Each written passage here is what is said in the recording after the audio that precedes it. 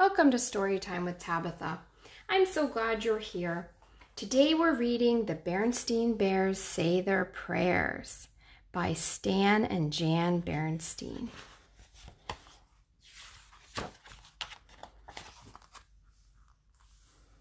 It was bedtime in the Bear family's treehouse, bedtime after a long, busy day. Little Honey Bear was already asleep in her crib. Brother and sister were ready for bed too. They were bathed and they had their pajamas on. Mama and Papa were done reading them their bedtime stories, but there was one last thing to do before they went to sleep. It was time for brother and sister to kneel down beside their bunk bed and say their prayers. Bless Mama, bless Papa, bless Honey Bear, bless Grizzly Gramps, bless Grizzly Gran, bless Cousin Fred, Uncle Willie, and Aunt Min. Some evenings, they added a few more blessings like bless our friends Lizzie and Barry or bless Teacher Jane and Teacher Bob. But when they started adding bless Mayor Honey Pot and Police Chief Bruno, Mama and Papa decided to draw the line. Mama and Papa were falling asleep before the Cubs' prayers were over. Tonight, when Mama and Papa were giving the Cubs their goodnight kisses, Brother asked a question. It was a question he had been thinking about for a while. Mama, he said, why do we say prayers before we go to sleep? I was at Barry Bruin's house for a sleepover last week, and he doesn't say prayers at all. Some people just don't believe in saying prayers, said Mama, but we pray at night so we can thank God for the blessings of the day. Do you and Papa always say your prayers before you go to sleep? Asked Sister, half asleep in the upper bunk. Not exactly, said Mama. These days, Mama and Papa were so tired at bedtime that they just flopped down and were snoring almost before their heads hit the pillow. But I think it would be a good idea if we got in the habit again. Mama nudged Papa. Don't you agree, Papa? Huh? He said, trying to stay awake. Oh, right, absolutely. Good night now, said Mama. Sweet dreams. Thought Brother as he drifted off in the sleepy darkness. Mama's answer was okay, but he still had a few questions. The next morning, Brother and Sister were up bright and early. It was Saturday, and they had a little league game. Their team was called the Sharks. They had a cool logo on their shirts, a big shark, mouth full of sharp teeth. I feel hot today, said Sister, tying her shoes. I feel a whole lot of hits and stolen bases coming on. Oh, yeah? Snorted Brother. What about home runs? I guess I'll have to take care of that department. Sure, said Sister, punching him in the arm. Brother Bear, the home run king. She ran, laughing out of the room, with Brother Bear chasing her. Sister and Brother liked playing on the same team, but sometimes they got just a little too competitive. After breakfast, the whole family headed down to the ball field. Brother and Sister had practice before the game. It was Mama and Papa's turn to help with the snack bar. Papa was going to cook the hamburgers and hot dogs on the grill. Mama was going to sell candy and popcorn. Even Honey Bear would help out. It was her job to eat the leftover cotton candy. Papa soon had the grill behind the snack bar fired up. Mama opened up the candy stand and Honey Bear started getting into the cotton candy.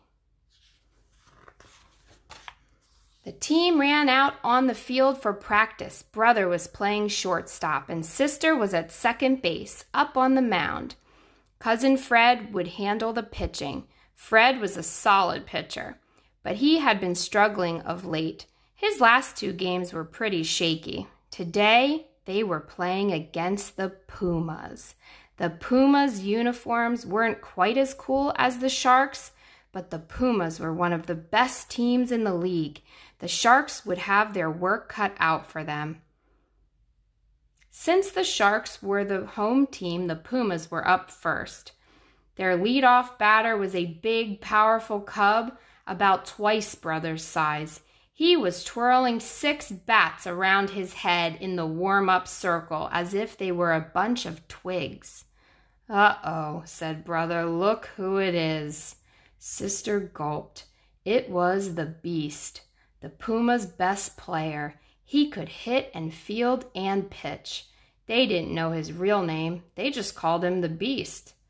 Brother glanced over at Fred on the mound. He had noticed too. He was taking off his hat to wipe his forehead. He looked pretty nervous out there. "Play ball," called the ump, and the game was on. The Beast picked out a bat from his bunch and stepped into the batter's box. He took some warm-up swings and pounded his bat on the plate. He glared at Fred on the mound. Brother noticed that Fred wasn't glaring back. In fact, he was standing quite still, his head bowed and his hands folded. It looked like his eyes were closed and his lips seemed to be moving.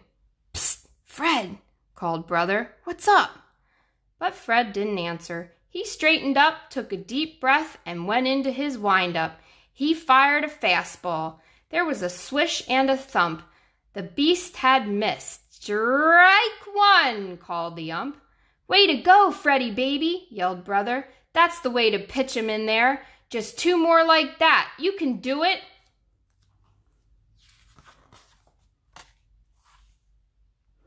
It was the sort of thing you always yell to encourage the pitcher. But did Brother really believe that Freddie baby could do it? It turned out that Freddie baby could. There was another swish and another thump. "Strike 2," yelled the ump. Another swish and a thump. "Strike 3," called the ump. "You're out." The batter had gone down swinging. The crowd in the stands cheered. The Beast kicked the dirt in disgust as he trudged back to the dugout. Fred didn't look nervous anymore. Now it was the batter's turn to look nervous. Fred threw 6 more fastballs to 2 more batters. There were 6 swishes and 6 thumps. Cousin Fred had struck out the side. "That was some pitching, Fred," said Brother later on as they sat on the bench waiting to go up to bat. "Thanks," said Fred. But there was something else on Brother's mind. "I was wondering, Fred," began Brother, "what were you doing out there with your head down like that?" "Oh," shrugged Fred, a little embarrassed, "I was just praying." "Praying?" said Brother in surprise. "What were you praying for? Strikeouts?" Before Fred could answer, it was his turn to bat. He trotted out of the dugout, leaving Brother still wondering. By the end of the game, Papa had cooked 33 hamburgers and 47 hot dogs. Mama had sold 3 dozen lollipops and 4 boxes of chocolate bars, and Honey Bear was very, very sticky. The Sharks were in a sticky spot too. They were behind by 1 run with 2 outs and a man on base. The man was Sister. She had gotten to first on a walk and then stolen second. She was a feisty little player. Now it was Brother's turn to bat. If he could get a hit, the Sharks might tie. If he got a home run, they would win. The Puma's pitcher was none other than the Beast. As he walked to the plate, Brother felt a little sick. Talk about pressure. Before he stepped into the batter's box, Brother decided to do something he had never done in a baseball game. He bowed his head, closed his eyes, and said a prayer. "Dear Lord," he prayed, "please let me get a hit."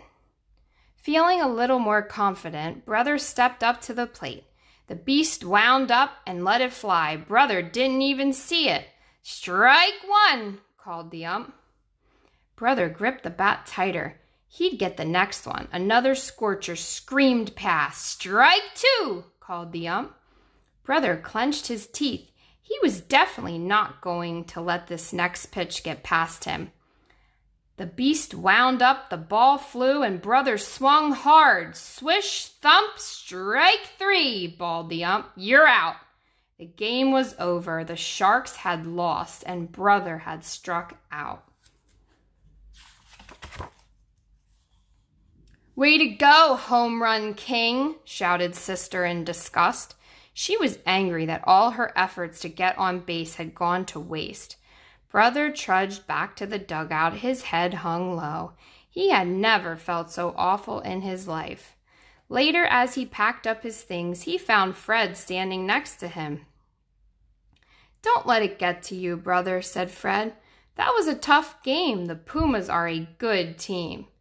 "Yeah," agreed Brother. "I tried everything. I even tried praying like you did when you struck out the beast, but it didn't work for me." "Really?" said Fred. "What did you pray for?" "I prayed for a hit, naturally," said Brother. "Oh," said Fred, rubbing his chin, "I see." "Why?" asked Brother. "What did you pray for?" "I just prayed that I wouldn't get too scared," said Fred simply. Brother blinked at him. "I guess your prayer was answered." "Prayers are always answered," said Fred. "Sometimes we just don't get the answer we expect. Say," he added, sniffing the air, "do you smell something burning?" That's when they noticed the column of thick black smoke rising from behind the stands. "The snack bar," they both yelled and ran for it. The smoke was coming from a batch of burning hot dogs on the grill. Papa was covered with soot and was trying to put the fire out with his hat. Mama came running up with a fire extinguisher. A few good squirts and the flames were under control. Honey Bear was laughing and clapping. "Boy," coughed Fred, waving the smoke away, "maybe we should have prayed for rain." That evening at bedtime, Brother and Sister knelt down beside their bunk bed to say their prayers. Tonight they felt like a nice long one.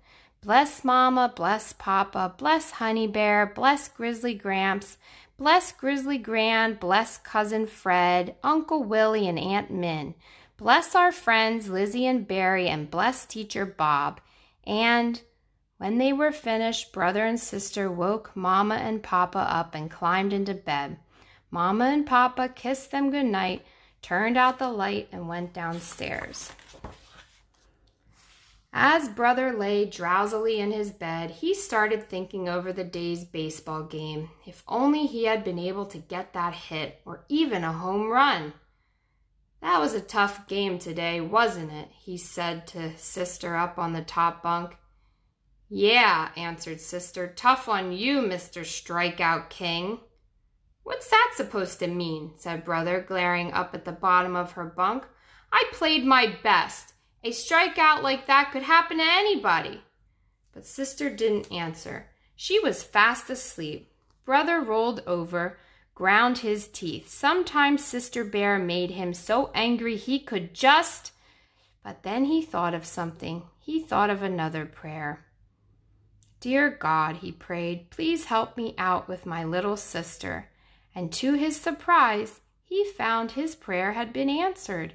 He didn't feel angry anymore. "Thanks for the help up there," he said, and with a sigh, he fell asleep. The end. Thanks for listening.